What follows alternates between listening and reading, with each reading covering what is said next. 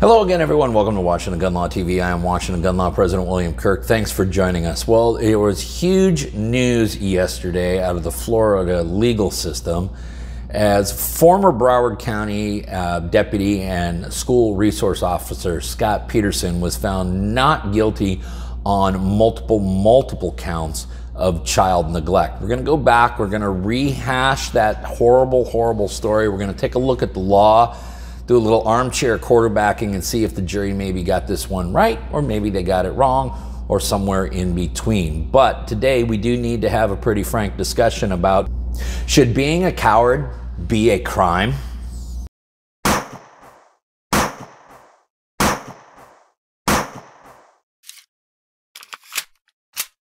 Okay, so newsflash, yesterday we found out that former Broward County Sheriff's Deputy and School Resource Officer Scot Peterson, who had been charged with 17 counts of felony child neglect, was found not guilty on all counts after what was otherwise a gut-wrenching and very emotional trial. Now, to go back in our time machine, just so to get us up to speed, in February of 2018, a deranged young man named Nicholas Cruz headed into the Marjorie Stoneman Douglas High School in Parkland, Florida, and absolutely shot the place up, killing 17 young individuals. Now, at the time, School Resource Officer Peterson was working on the campus, but videotape captured that he remained outside the building while student after student after student was killed. Now, he claimed that he could not tell from which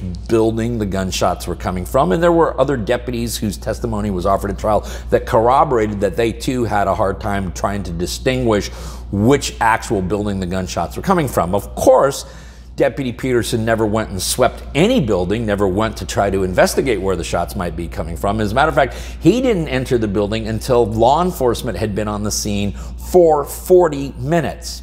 Now, all along, Deputy Peterson claimed that he had done nothing wrong and had not done anything in any way, shape, or form to contribute to the horrific injuries and deaths that occurred that day at the high school.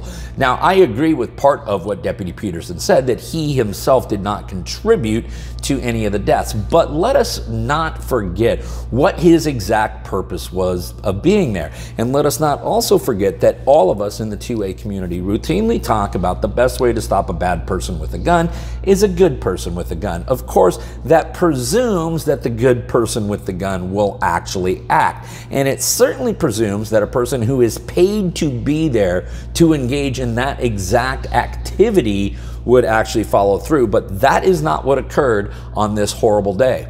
Now, you can imagine the outrage at Deputy Peterson and every label that's been given to him. The most common one, of course, is coward, and that may be entirely possible. But the question is being a coward, if that is the case, is that actually a crime? Well, we had an opportunity to take a look at the applicable statutes, and this is what we found. Now, one of the big arguments from the defense in this case is that when you took a look at the definition of caregiver, when you took a look at the definition of neglect under Florida law, that Officer Peterson in his school resource officer capacity did not fit within that definition. And if that were the case, then there would have been no legal duty under the law for him to act in any particular way, and therefore his acts could not be construed as neglect. Now, we have yet to talk to any of the attorneys who tried this case. We've yet to hear from the jurors, so we do not know what their exact reasoning was for the outright acquittal of everything, but it could have very well have been that the jury believed the law did not apply. This is how Florida law defines child neglect. Neglect of a child means 1. A caregiver's failure or omission to provide a child with the care, supervision, and services necessary to maintain the child's physical and mental health, including but not limited to food, nutrition, clothing, shelter, supervision, medicine, and medical services that a prudent person would consider essential for the well-being of the child, or a caregiver's failure to make a reasonable effort to protect a child from abuse, neglect, or exploitation by another person. Okay, so then how does Florida law define caregiver? Well, it's defined as follows. Caregiver means the parent, legal custodian, permanent guardian, adult household member, or other person responsible for a child's welfare as defined in subsection 54. So we know that Officer Peterson cannot fall into any of those first several categories, but is he a person that's responsible for the child's welfare? Now, our gut instinct is, well, he's the school resource officer. Of course, he's there to protect every child's welfare.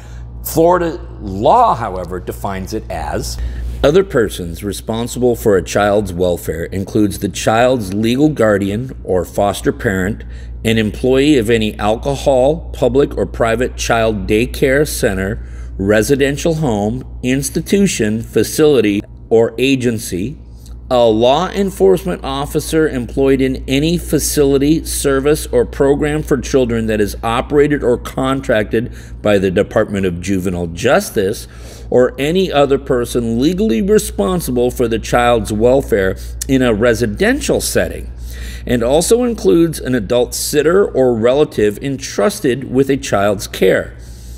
For the purpose of departmental investigative jurisdiction, this definition does not include the following persons when they are acting in an official capacity: law enforcement officers, except as otherwise provided in this subsection, employees of or municipal county detention facilities, or employees of the Department of Corrections.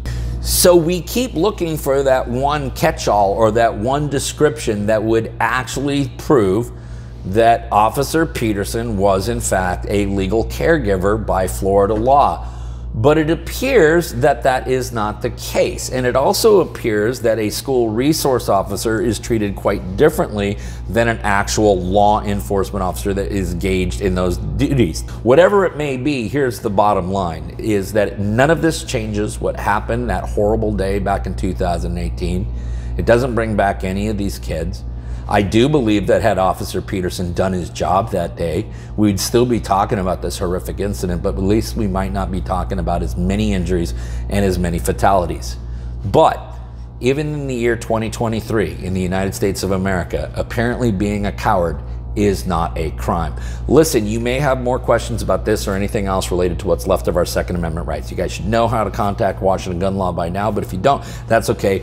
That information is right down there in the description box. In the meantime, I do want all of you to remember that part of being the lawful and responsible gun owner, like we talk about all the time here, is to know what the law is in every situation, how it applies to you in any instance that you may find yourself. Until next time, thanks for watching and stay safe.